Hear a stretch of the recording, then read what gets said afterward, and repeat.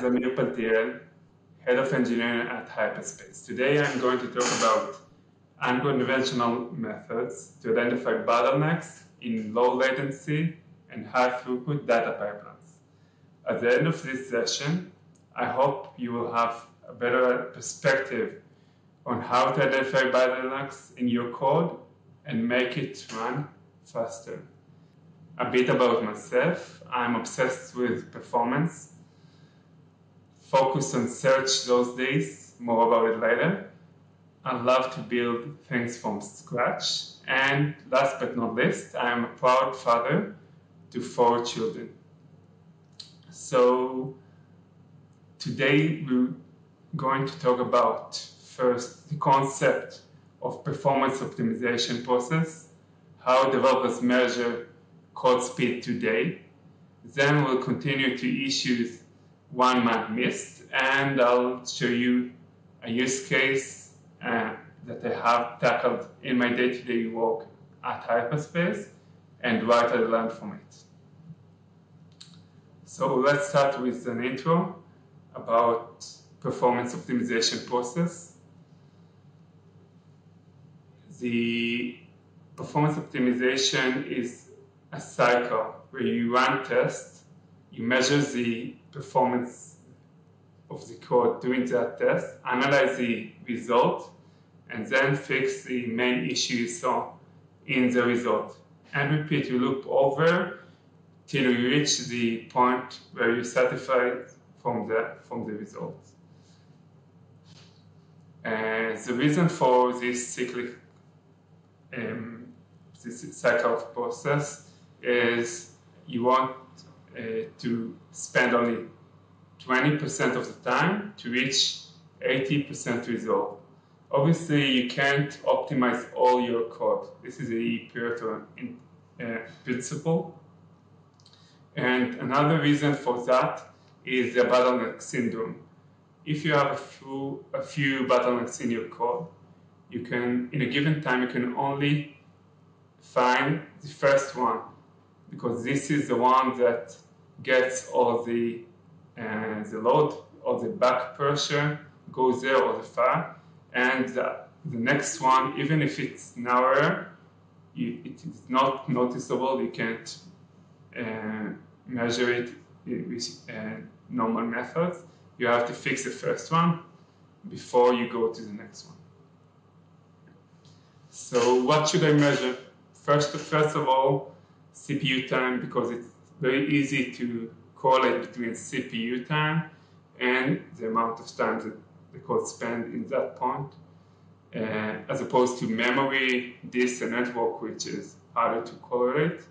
Obviously, you should also measure mutexes and locks in your code.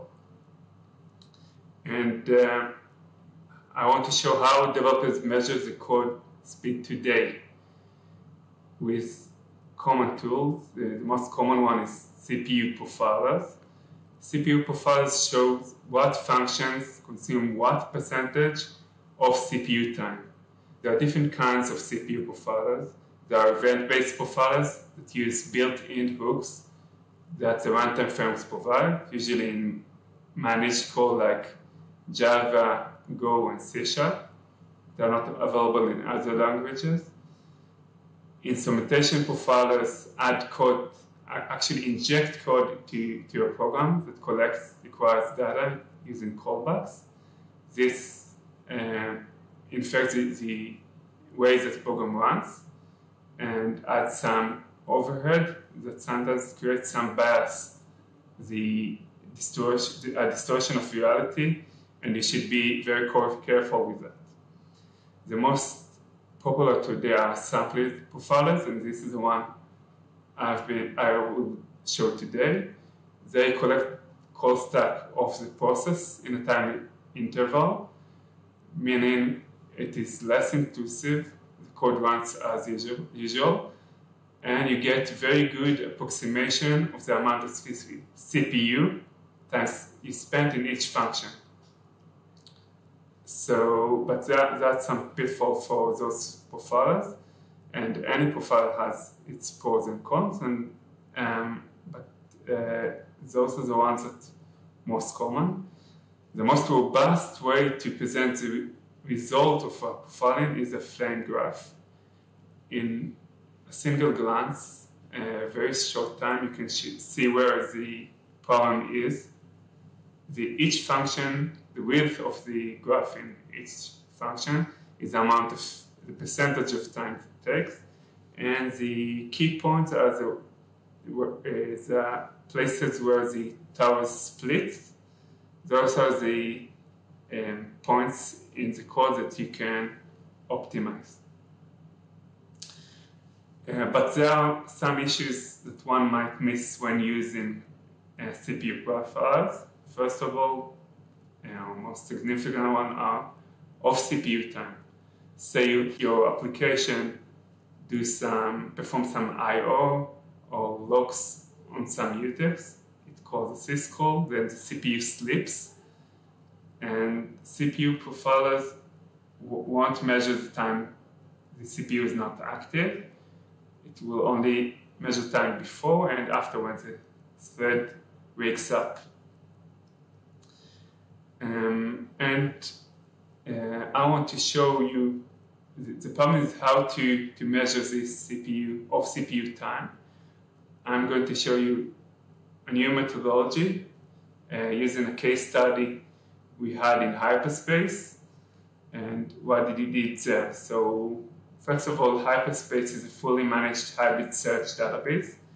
It is designed to make search faster, more cost effective, and scalable, meaning we are obsessed with low latency and performance optimization.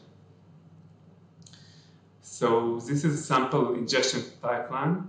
This is only part of the pipeline we have. This is the main parts. We have an HTTP request coming.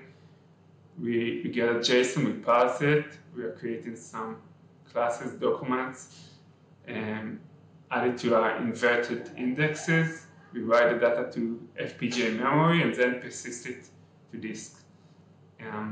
Those are steps that perform one after another, and we want to find the bottlenecks. So let's profile it.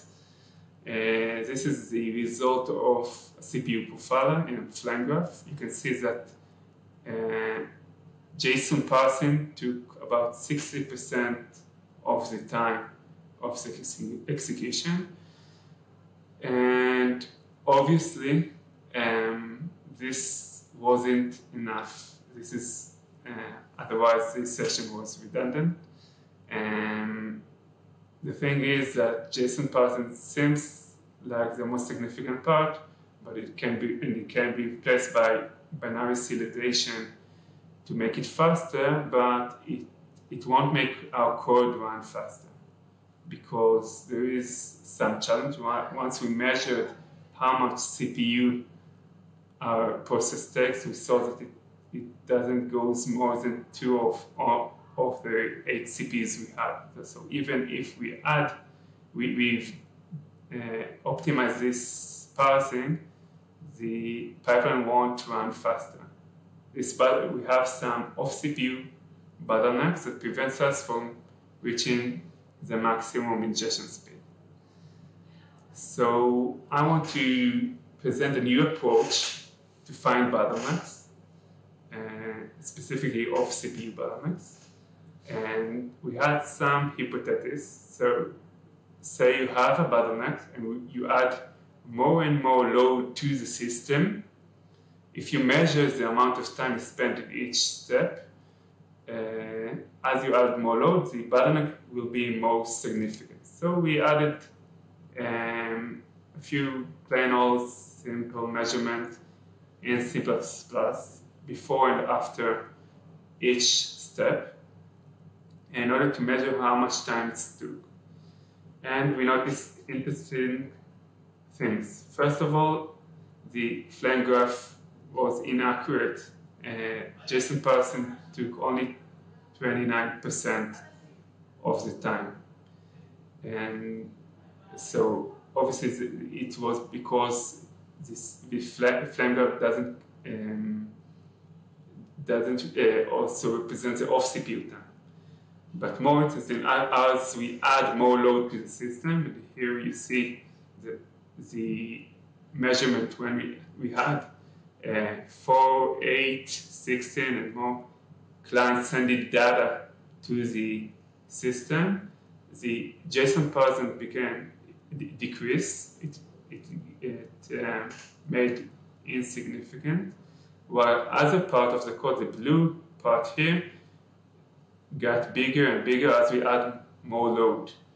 This is how bottlenecks of CPU bottlenecks behave. As you add more load to the system, the CPU will wait more time in this point of the code. And so we spent very little time in finding the bottleneck. The fix was a few lines of code. We saw a redundant lock in the code that we could remove. And we noticed that we utilized in only one of 4 channels we had in the PCI interface to send data to the FPGA. So after we optimized this code, we noticed that when removing the redundant lock, we got down from 39% to 32%. And once we moved to multi-channel PCI communication, it got down to 18%, meaning, and this is from the total amount of time, which is became smaller. This is in percentage. So the bottom line, we got 30% increase in ingestion speed and this speed, and obviously we got to the next bottlenecks, so we have more work to do, and this will probably be my next session. I can cover it today, but we proved the hypothesis that adding more load will make the bottleneck take more time. So some recap. There are important factors to measure apart from CPU time. We reviewed a new methodology to find off CPU bottlenecks. This new process yielded significant improvement in hyperspace ingestion speed, and hopefully this methodology can be applied in other places and you can use it in your code, and it will make your code run faster. I hope you enjoyed. If you're curious about low latency search performance and in real time, or any performance optimization, please reach out to me on LinkedIn. Thank you.